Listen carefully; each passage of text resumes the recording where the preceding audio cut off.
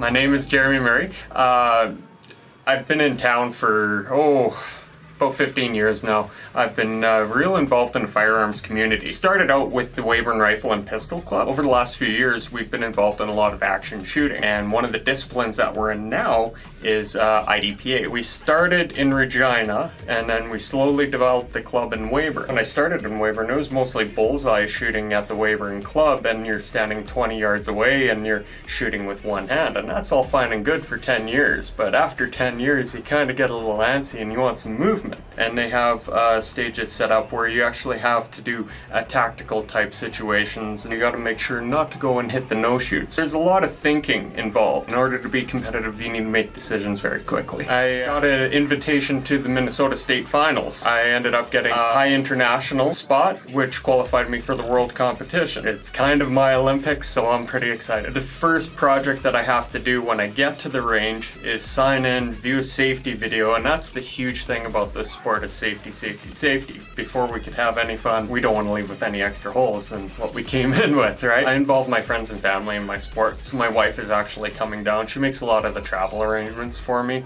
and she videos some of my matches and just encourages me in the sport. So that's what got me to this level, is having my wife there. Once the safety thing's all taken care of, then we get handed out the stage descriptions, and then they do an inventory of all the gear that we're bringing in there, just making sure it's a level playing field for everybody. My one son, Everett, he's involved in the sport as well. He's a competitive shooter at the junior level. He's worked his way up to a 9mm, so he's actually shooting at a marksman level, which is spectacular for a 13-year-old kid. Myself, I'm shooting at an expert level. I'm just that shade below master. I'll get it one day, but I'm happy where I'm at right now. At the heart of it, it's competition, but your competitors want to see you performing at your A+ level.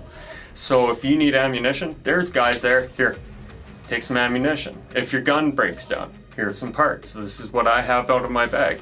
You're all competitors, but you're friends. My main goal, don't get disqualified. If I could just make her through without getting disqualified, that's a huge win for me. Huge thanks to my wife and my son for being a part of the competition, for pushing me forward.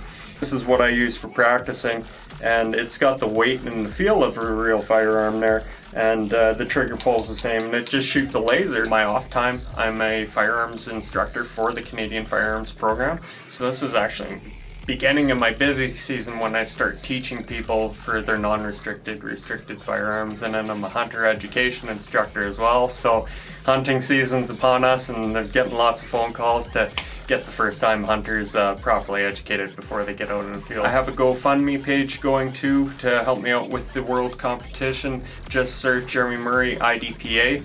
It'll lead you right there. Anything will help out. It's just offsetting some of the costs. The costs are tremendous for these things. Thank you so much for coming in, Jeremy. Thank you kindly. Appreciate it.